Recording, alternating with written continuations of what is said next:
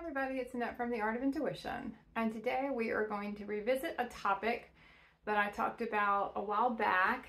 It's been a couple years, I think, since I talked about it, but it feels kind of relevant to bring it back out again. So we're going to talk about what a lot of people are going to call the void space and the loneliness that can kind of come with the void space. Now, as humans, we feel lonely. Right? You know, it's a very common thing for our human aspect to feel because we have such a disconnect inside. And that's where the loneliness comes from. We try to fill it with everything outside. And that's kind of the fallacy of our human aspect. It's always looking for something outside to fill the void inside.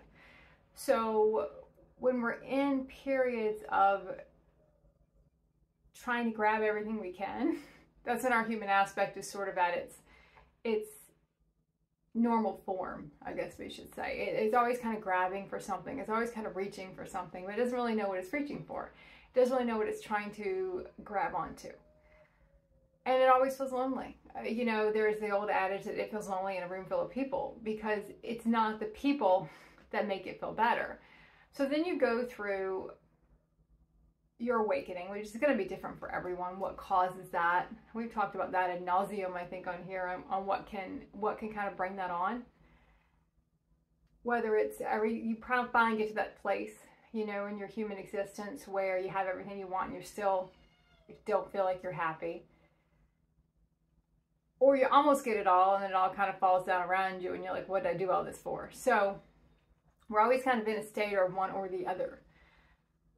And once we get to our awakening process, a lot of people kind of think our awakening, our ascension are sort of the same thing. And they're different processes. You know, our awakening is just sort of where we become conscious. But then we get to a point of higher consciousness. But we can't hit higher consciousness until we hit consciousness.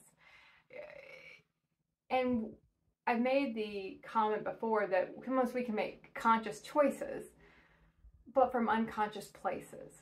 And that's kind of where we are with this. When we're in kind of that part of the journey, we're kind of making more conscious choices, but they're not higher consciousness choices, but they are conscious choices as we understand that we are in control. Maybe we might not believe we're in control of everything yet, but we believe we're in control of enough of it to where we can impact the outcome. We just don't really realize how much we can impact the outcome. We still kind of feel like we can impact the outcome, but we don't really get to the magnitude of how much we can. So we go from consciousness to higher consciousness. And the higher conscious comes from just continuing to make more conscious choices. And in time, we start getting ourselves out of certain realities we didn't really even realize we were imprisoned ourselves in. And that's when ascension kind of starts.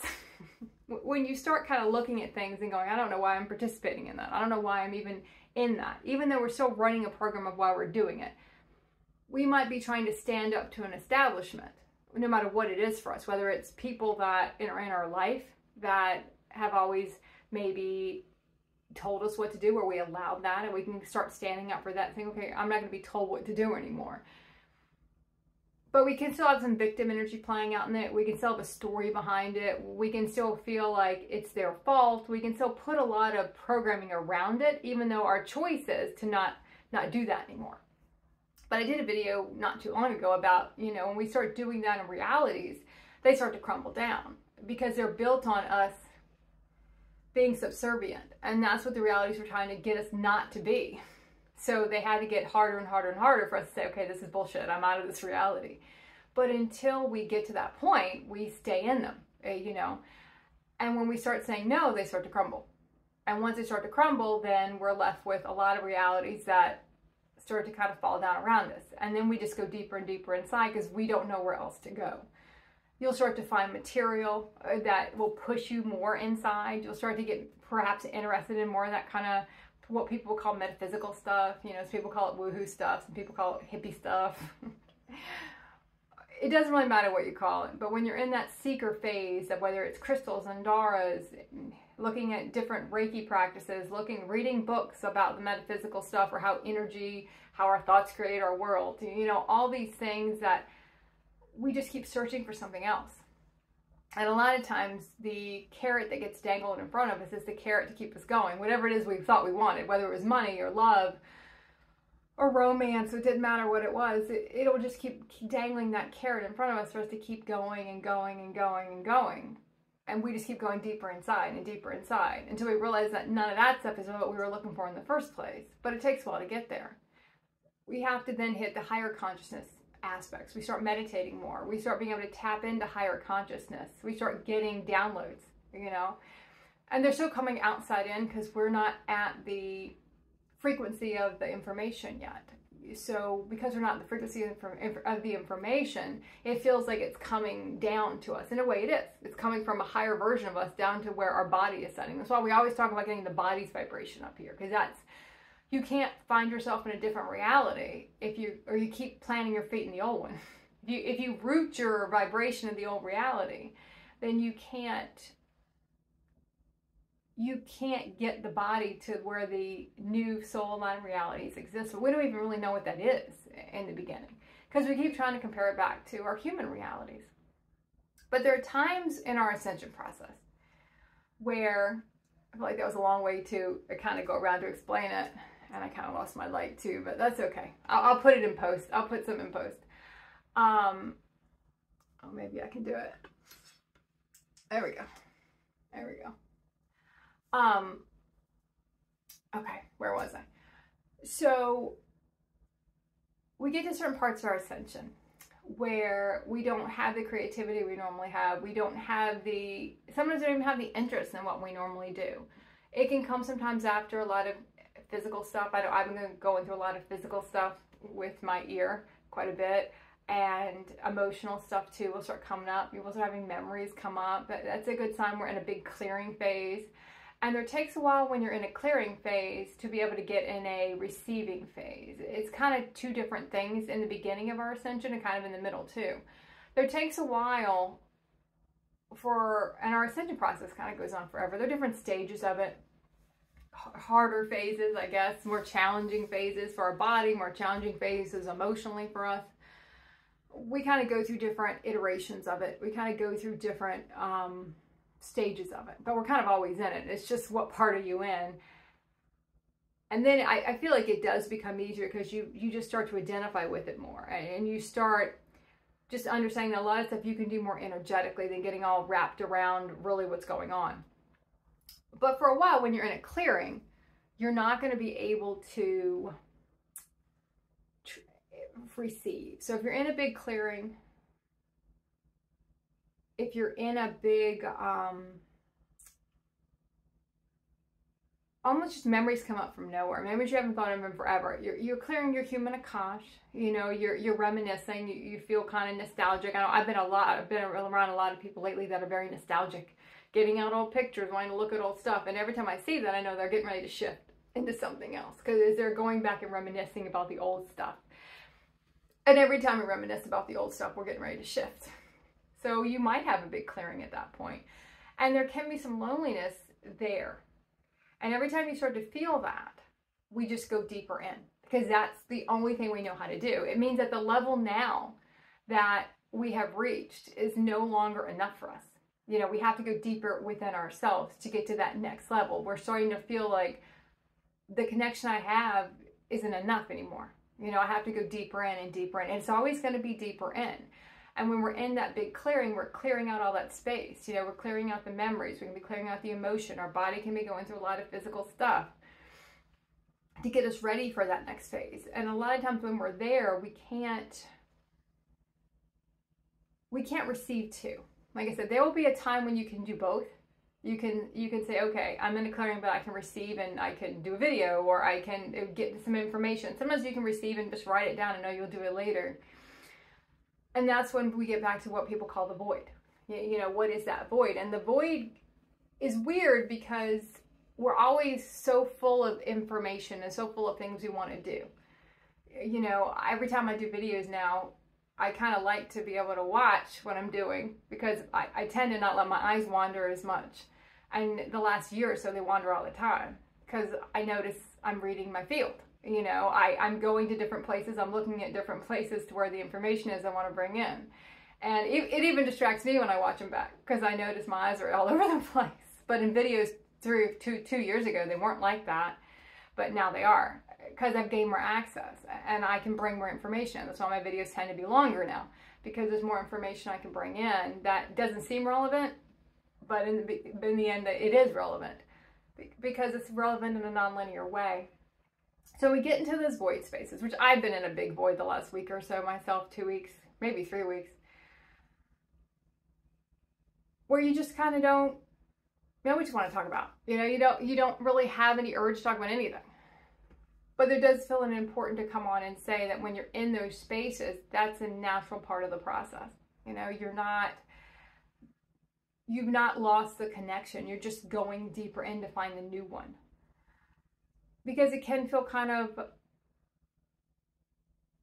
scary is really not much the word. It just kind of feels kind of like you know, because the drive, the creation is our drive.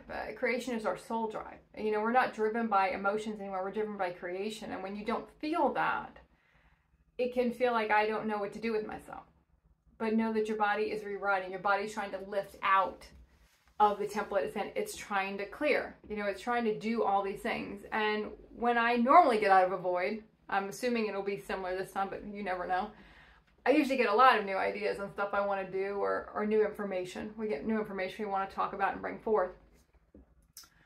But the void is a critical part of the process. We can't really fight the void. We can't let the fear get to us. And what am I going to do? I don't know what I'm supposed to do with myself. You know, we have to kind of understand that everything's going to realign. We have to have the patience to let it do that. We have to have the patience to allow that. Even though that can feel kind of daunting a lot of times. Like, we don't want to take the time. We don't want to have the patience.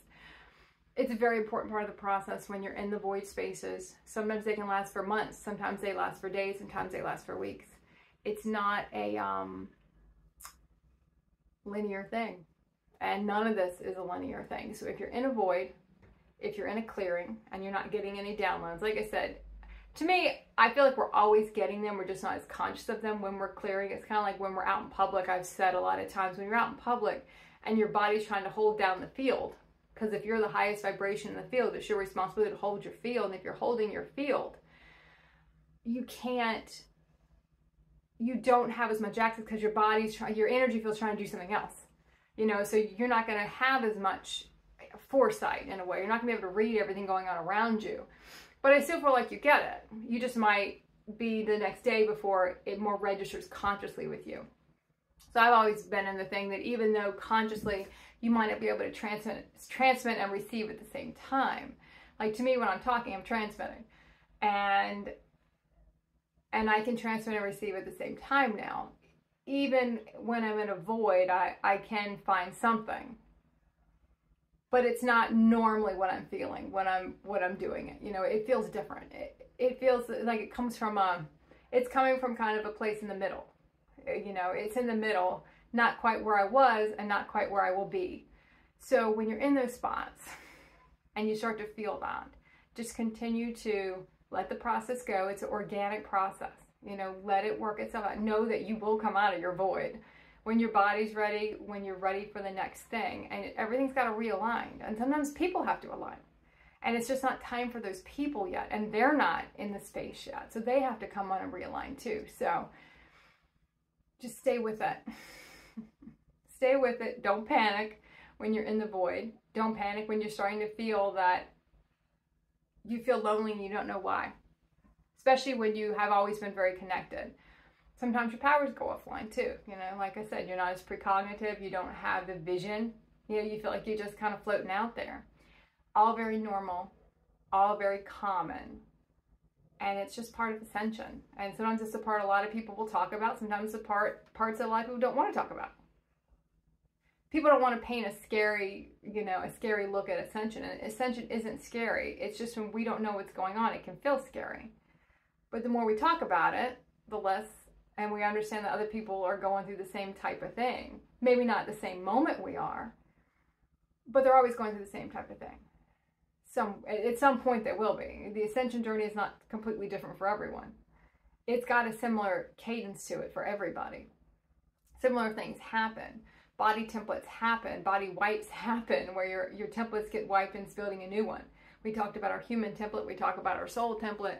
We talk about all of it.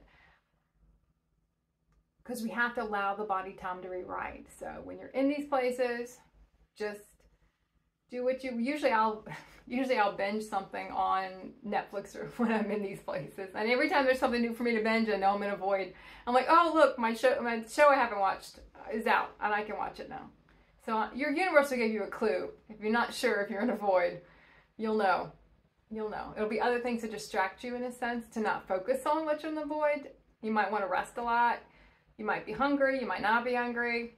You might want totally different foods. Every time I come out of a void, I tend to want different foods. Or I don't want the same things, or I don't want as much food. I kind of keep paring my food down every time I come out of one. So, okay. I think that covers it. Keep practicing the art of intuition.